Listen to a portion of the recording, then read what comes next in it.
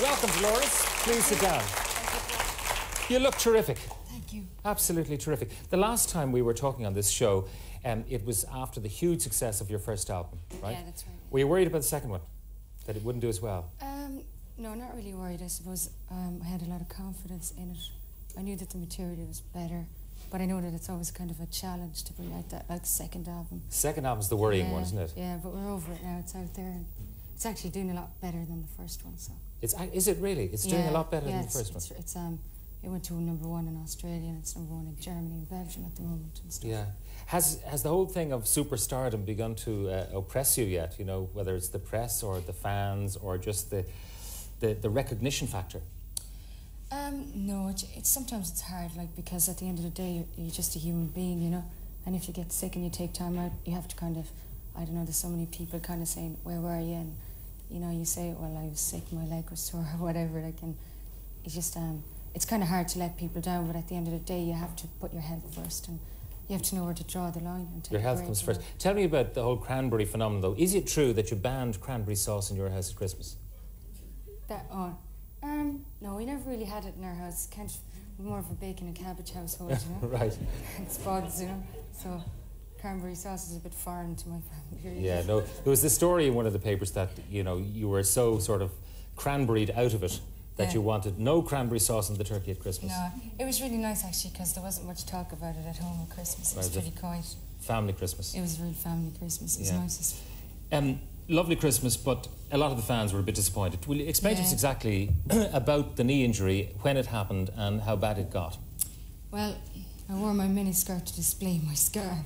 I've got quite a big scar here, and I've got one here, and I've got 4 steel screws in there and a fiberglass ligament, so my leg's still very kind of skinny and weak, and there's no muscle.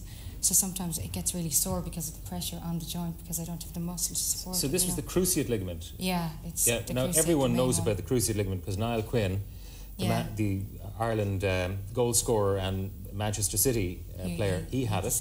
And it took him a good 9 months, I think, to recover with intensive physiotherapy, and Gaza had it as well. I've done no physio at all, because on tour it's just too hard, you know. Like, you're so busy with gigs and sound checks and stuff that I don't do physio, and then it just acted up over Christmas. It got really sore.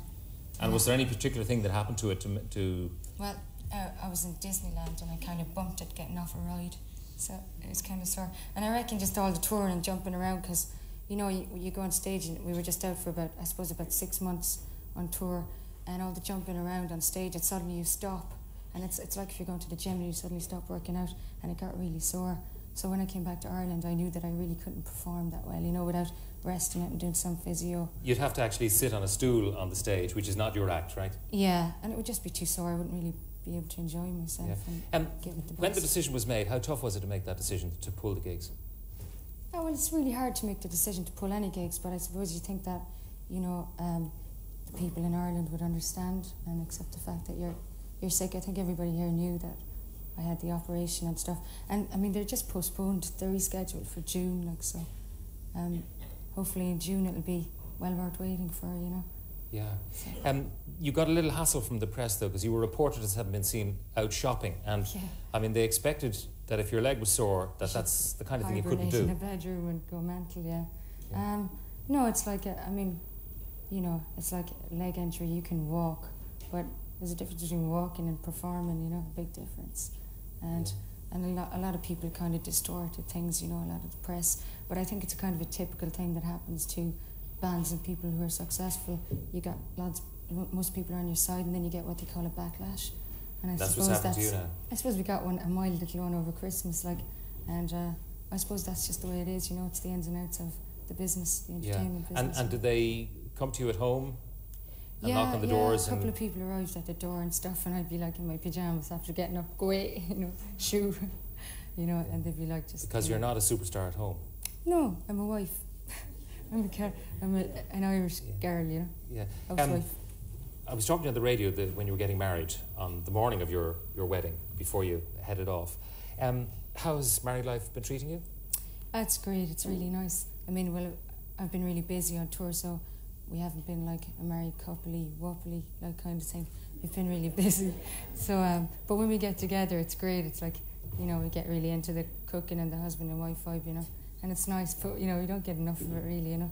But you know, it's kind of, I'm young and I might as well go with the career, you know, and keep aiming for higher and higher, you know, and until I'm happy with what I've achieved in my life. I'm wondering exactly what this husband and wife vibe is. I don't know. I think I've achieved it, but it's like him making you breakfast in bed and, you know, taking your shoes off for you and giving you a foot massage and all that. Yeah, I've done all those things.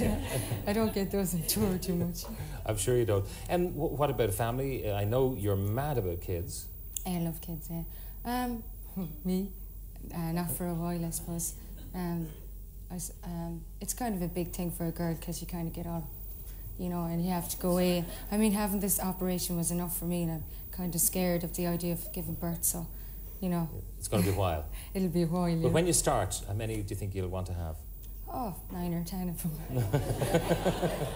Loads of them.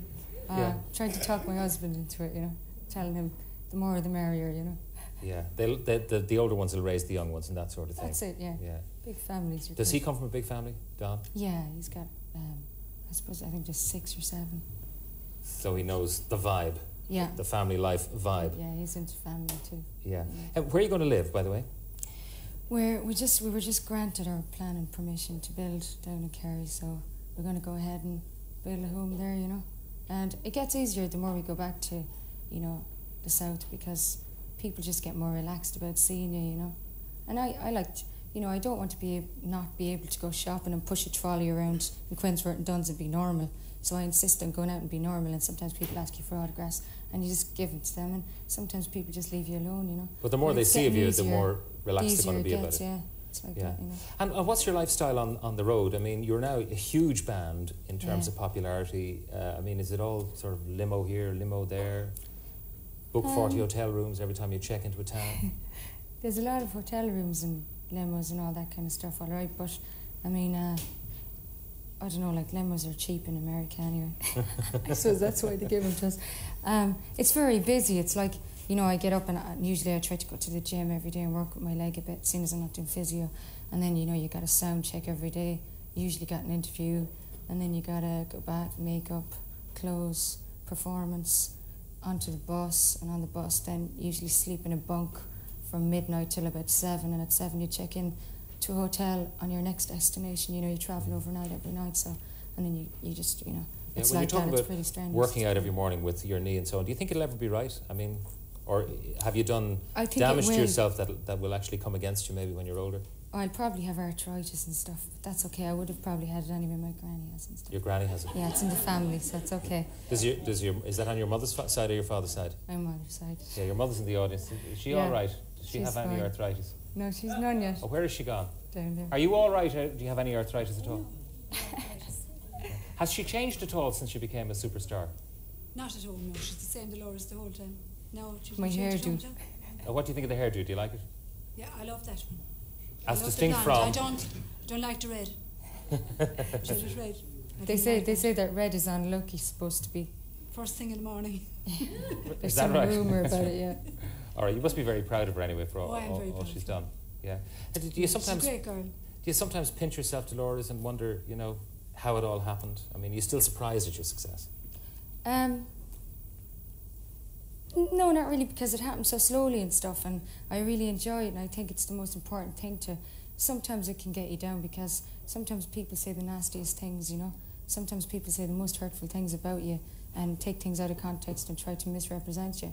And that's nasty and stuff, but it's the career I've chosen, and it's one of those things I gotta accept, you know. What about stories that have been floating around that you want to go solo? Any truth in those? No. None, whatever. I got 3 great guys in the band who really look after me. I mean, if the pressure gets too much for me, I'm like, lads, they said this about me in the paper, and they're like, we'll burst their heads, you know, they kick their heads in or something, you know, and like demoing them, you know, just that type of stuff. Just a couple of things. Paul from Arklow has been on. Tell Dolores her fans will be more eager to see you by June, so don't worry about it. Hundreds of fans in the Southwest can't wait. Anne O'Neill from Foxrock, well done to Dolores for coming on to explain. Her Irish fans obviously mean a lot to her. Me too. The Cullens from Sandymouth, the Cranberries are quite simply the best. Tell them they leave everyone, including you two, standing. So there's an accolade, eh? Finally, George, I should ask you, what's next? I mean, where are you going to from here? When are you next? Well, back to London for some press and stuff. Some, we're doing something with the Rolling Stone and stuff at the moment. Some press, and then we go out to Germany. We do some gigs there where the album's #1, so that's going to be great. And then we go to Spain and around Europe, and then we go and we do MTV Unplugged in February in New York. Then we go to Australia for a while, Japan, America, and then we get a week off. And I think then we're doing European dates with REM and some. I think we're doing some festivals. We're not sure yet. Nothing is really confirmed. And I reckon you guys will be top of the bill. Hopefully. Hopefully you will. Yeah. Look, it couldn't happen to a nicer person. Dolores, thanks very much. Nice seeing you again. Thanks. Dolores O'Riordan at the Cranberries. Thank you very much indeed.